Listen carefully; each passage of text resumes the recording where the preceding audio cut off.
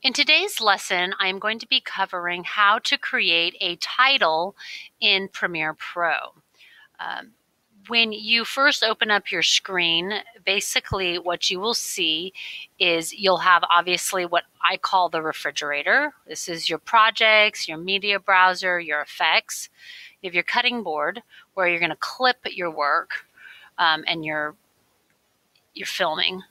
Here is your sequence where you're setting everything up and creating and designing, and this is where we'll be watching your projects. Okay, so to make a title, first thing you're going to do is go File, New, Legacy Title.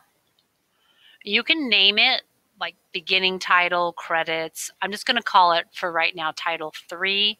I'm going to say OK. Now a box will appear. In this box, depending on what version you have, your tools will appear. Now, my tools are over here. In order to access your tools, if no tools appear, right here where the 3 lines are, you can have your tools here, okay? You can also look at styles. That's this. Actions would be alignment. Okay. So I'm going to go back to tools. Now on my tools, I'm going to get my T tool, very similar to Photoshop and Illustrator. I'm going to open it up. Now the project I'm working on, summer 2019. I can come in here, I can alter it. You have your alignment, center align, side align. I can change the font, obviously. Here, different fonts you can play around with. Another thing that's really fun is I love the sequences or the styles, all these cool styles. Okay. Here is your kerning, so that's the tracking, that's the space between. You want to highlight it. You can track out, track in. That's called kerning. And then also you have your leading, and that is the space between the lines. Okay. All right. Now, in order to have your title move, right here below the new title based or current title, there is a button. It's like 4 lines and an up and down arrow. Click on that. This is your roll crawl options.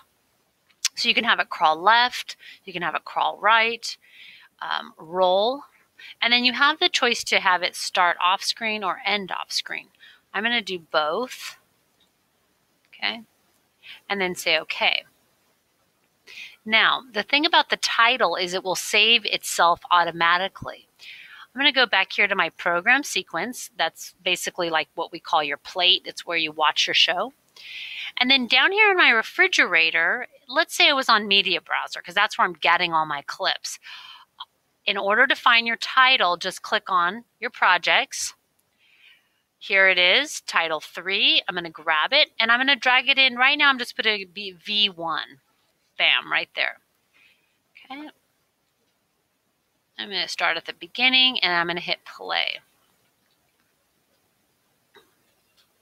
There we go. Now, if I want it to go slower, I'll drag it out. They're really slow. Do. Okay. If I want it to roll faster, what do? Drag it in. And that will create the frames per second for you. Let's see, I might drag it a little bit. Okay.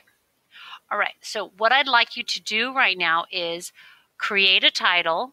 Definitely change the font, change the color, play around with your roll and crawl, close it out, and then come down to your projects and then drag it into your sequence. If you do not have a sequence, in order to create a sequence, say File, New, Sequence. All right, have some fun.